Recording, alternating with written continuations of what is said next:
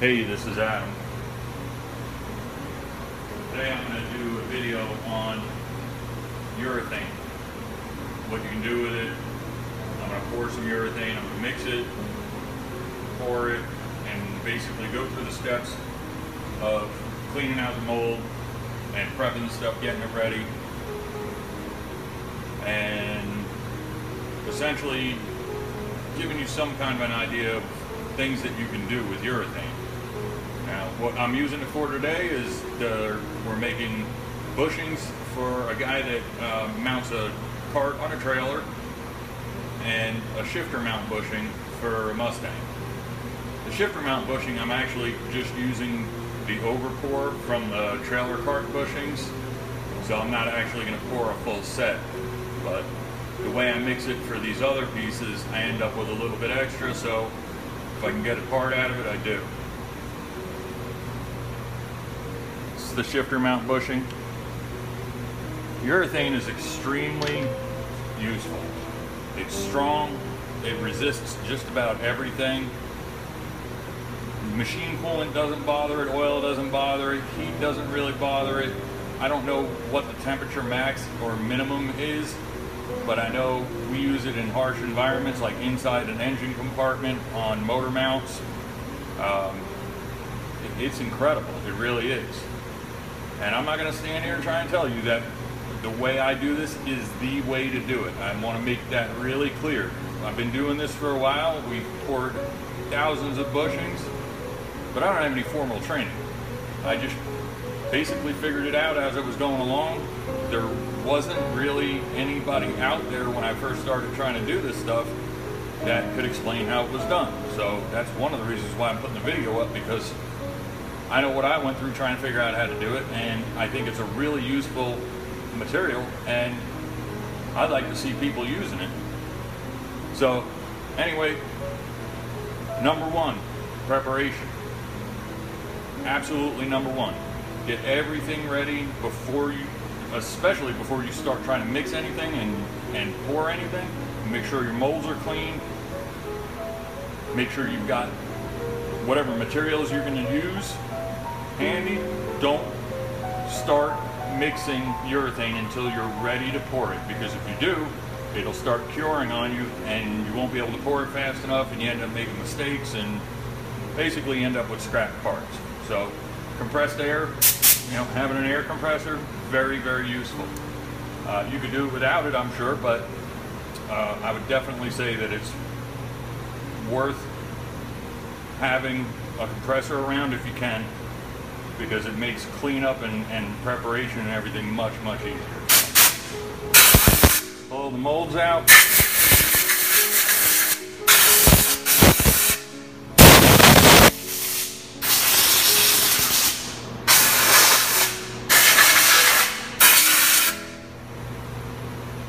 Now these molds are already fairly clean before I started. I already got a mixing cup, put it on the scale, zero the scale out, so that's ready. Got my mold release here, it's called Poly's 2300.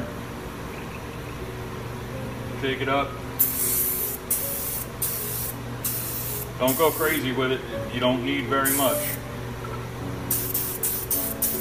Just definitely want to make sure that every surface has got mold release on it, because I can tell you, especially with aluminum, which is most of what I have experience with, if you put two pieces of aluminum together with urethane and you don't have mold release on it, they're not coming apart. Not easily anyway. You may be able to heat it up and get them apart, but I'll tell you what, if you need to stick two pieces of aluminum together, use urethane.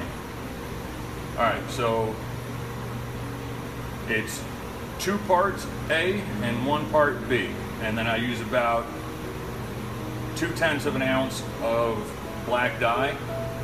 So I'm going to go ahead and get that going right now. Always pour A first,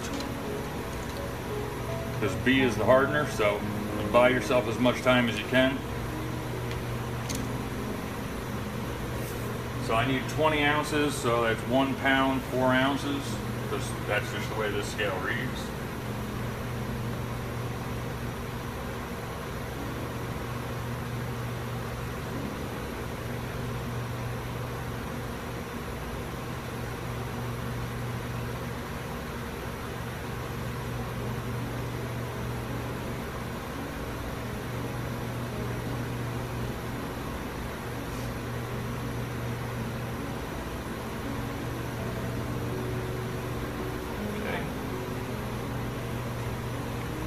Always wipe this stuff off too, because it just gets really nasty if you don't. If you leave it, the bottles end up getting sticky, and it's just a mess. Alright, so that's part A. Then you put your dye in.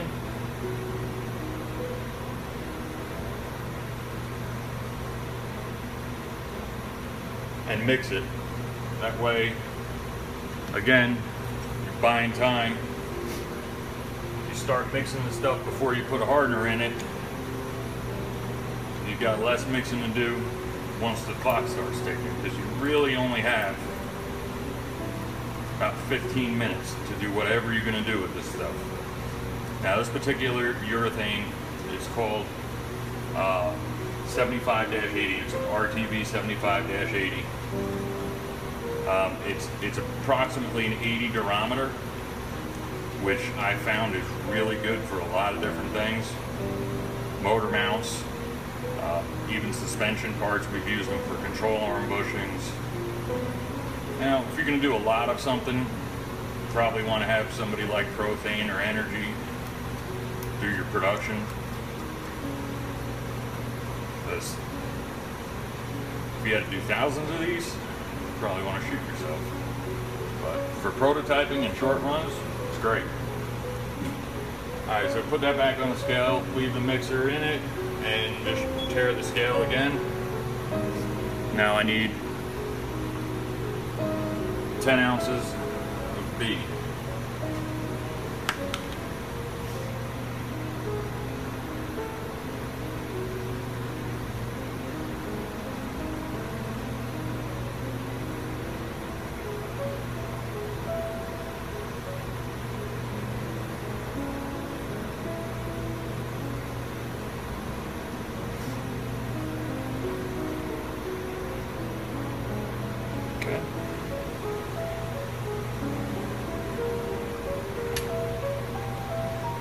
I don't know if you can see the scale, but I went a little heavy on the B, which means, I only went over by a couple of tenths, but that means it's going to want to harden a little faster, so I have to get a move on here. You need to mix it for about a minute. And scrape the sides and stuff. You get it as much as you can from every part of the cup.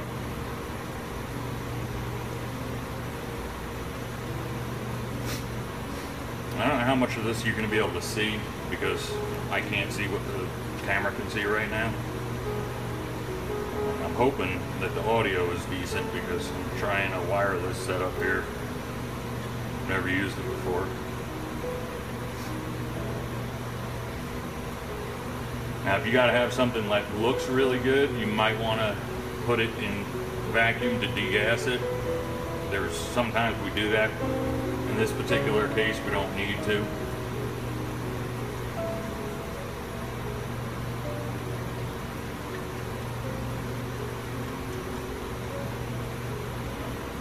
Should be good.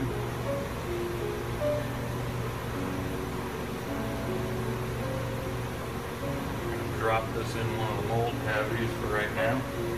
I'm going to set this down for a second, because as I was telling you how important it is to have everything ready, I didn't get this ready. So I need to practice what I preach.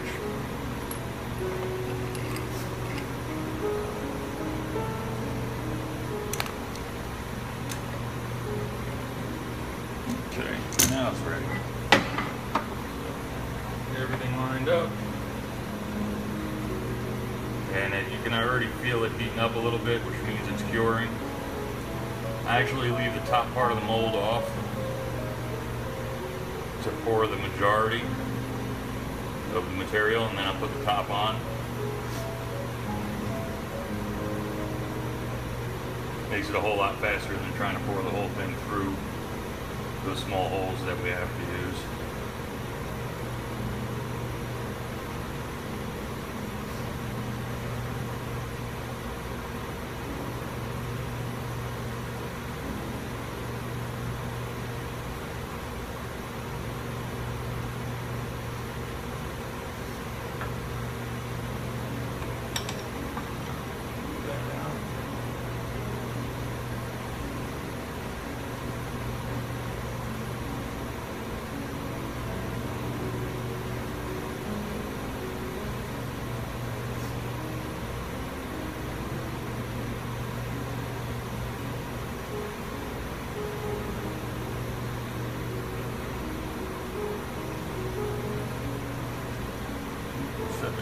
a second, put the mold pieces on.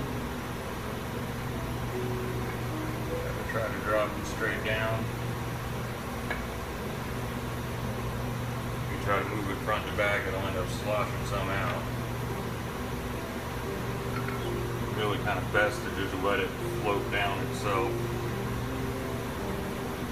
And that one spilled over some. Might have had a little too much in there, which is fine. A little bit of overspill is really not a bad problem.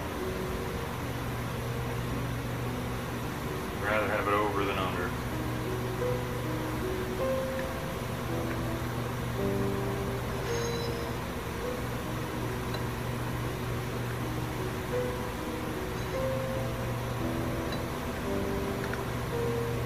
Okay. Make sure these are in place.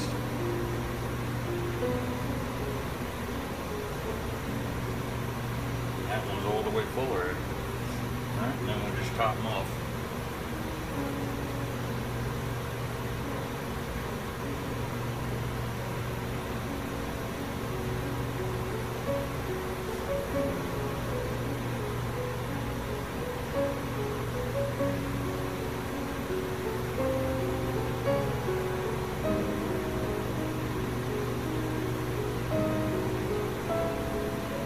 For some reason, I of course seem to do better with this when I don't have a camera on. Must be the pressure of urethane.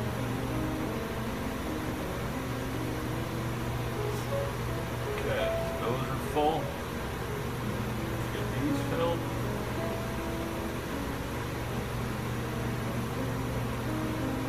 Now, I don't know of exactly what anybody want to use this stuff for, but I'd be really interested to know. So if you do take up a project with this stuff, I'd love to hear about it. I always like seeing and hearing what people do, what they make and what they come up with. It's amazing how innovative people can be. Especially machinists, I've found. I don't know what it is, probably just being around machinery all the time. Some of the coolest innovations I've ever seen came from guys that just had an idea and started making it.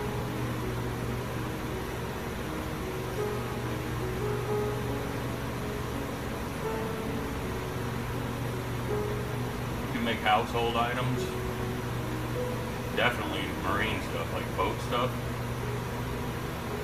Properties are absolutely great for something like that. Zero corrosion issues, super strong.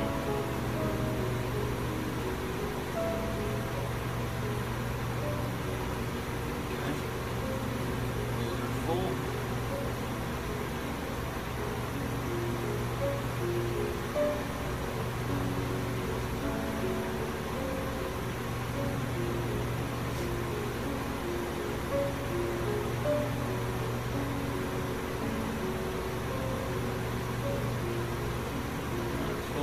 I'm going to go for a shift pusher here too.